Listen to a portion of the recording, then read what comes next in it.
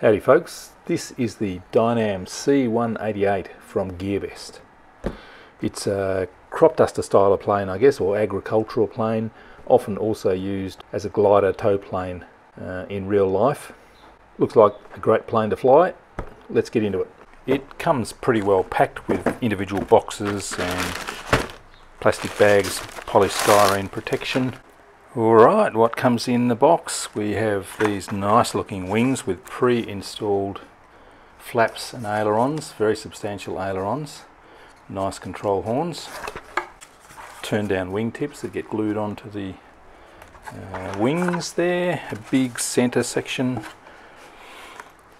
vertical and horizontal stabilisers, got some wing support struts there, two 12x6 props I think they are, decals, landing gear, bits and pieces including some wing joining carbon fibre and a bit of an instruction manual there. All looks really nice quality. Little canopy there and a pilot.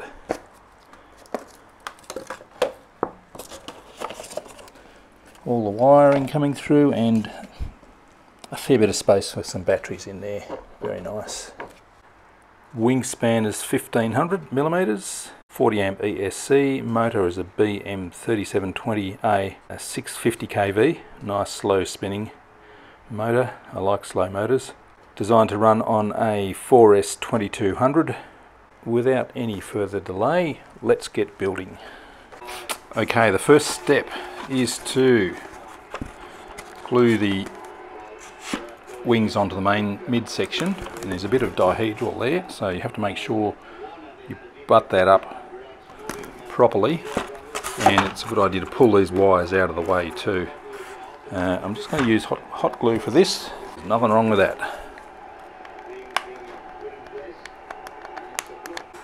And it sets nice and quickly too. So just have to make sure the gap is closed and it's buttered right up to get the angle, the dihedral angle correct. When the struts get connected they will pull it into the correct dihedral angle anyway, so it's not that crucial really. And now we put these fiberglass strengthening rods in, and I might use sort of a rubber cement for that one. I've got some Yoo-hoo pour, that'll be perfect for the job, because it'll give me a bit more extra time to position the spars. I found with hot glue you can get into trouble with the glue going off before you get the spar into position. Messy.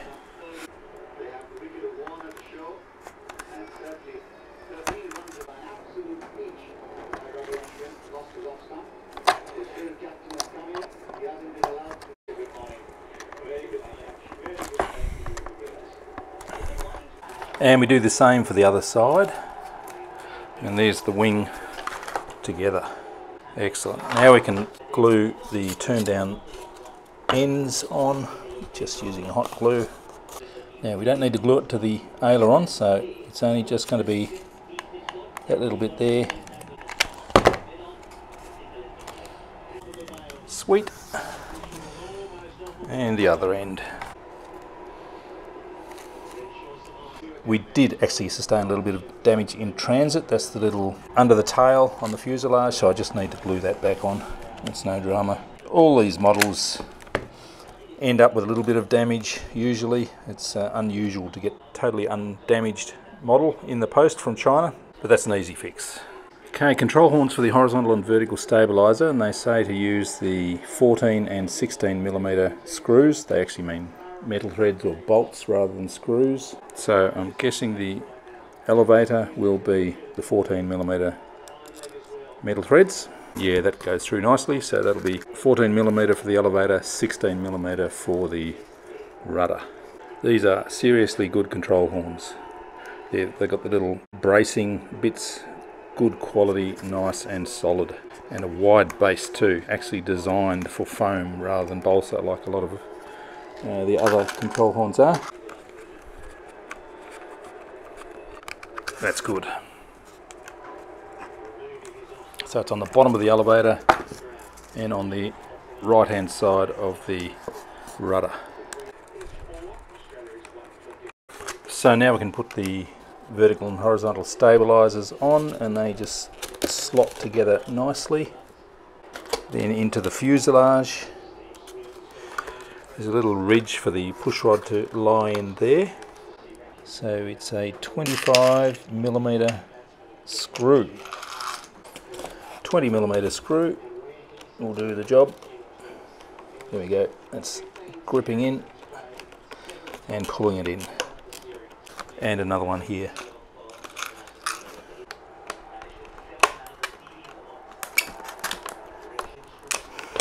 Very good. That is solidly affixed now. Excellent. Alright, now I can connect the rudder and elevator push rods. I really should make up some safety bands. I will do later on. I need to make sure they're centered and adjust the length of the push rod, or the clevis on the push rod. And I'll do that before I put the wing on, because I won't get access to that once the wing is on. So I have centered up the servo using my servo tester down there. Now I've got to shorten this push rod by quite a lot. Pliers to hold that. There we go.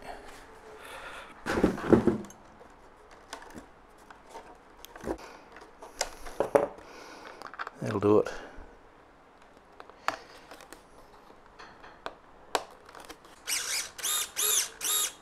Same with the rudder now.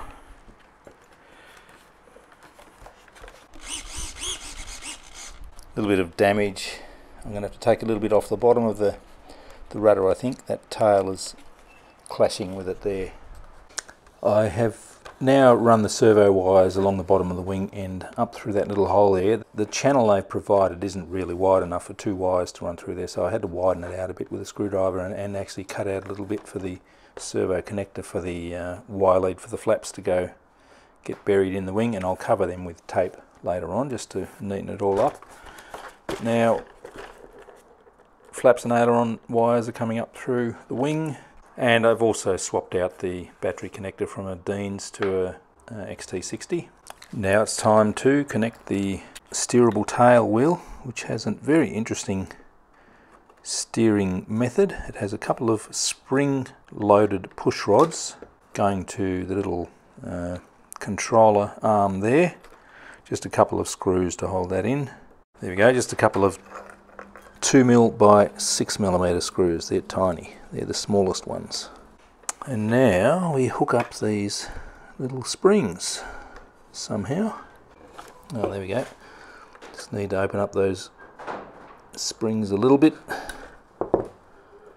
Close them down once they are in position.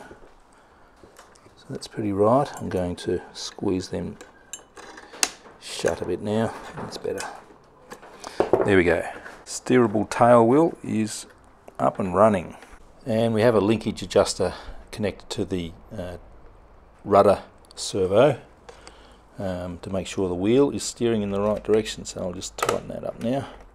Now I'm fitting the wing.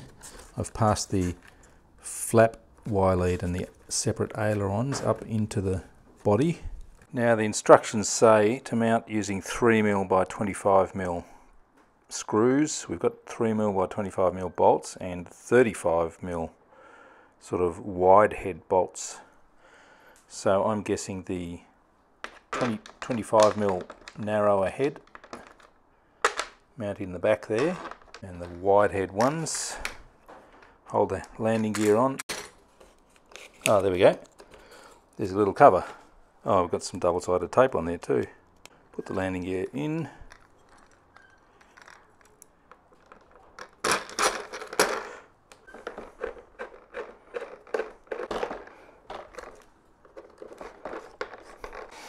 And now we put the little cover on. There we go. That's looking better. Now, I found a slight problem with the wing struts. That bend should go up rather than down, so I'm guessing they've glued the metal bit into the foam bit up the wrong way.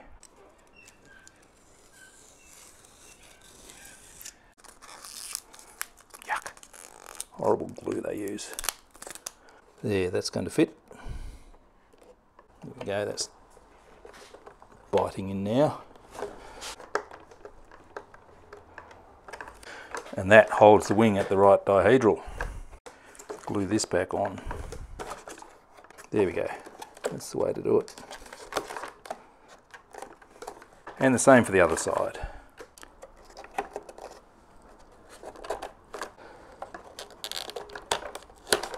It's a bit ugly there, unfortunately.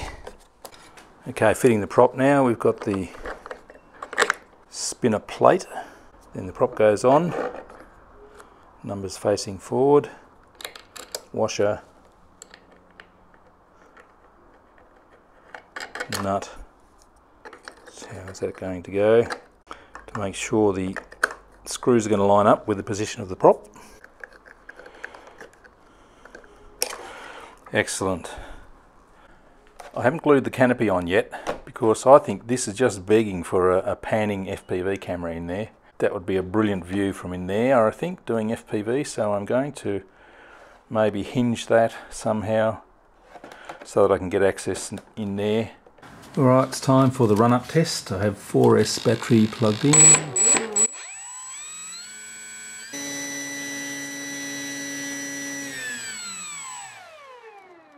.24 amps that was drawing for a 40 amp ESC, so that's fine. There we have the Cessna C-188 from Dynam and Gearbest.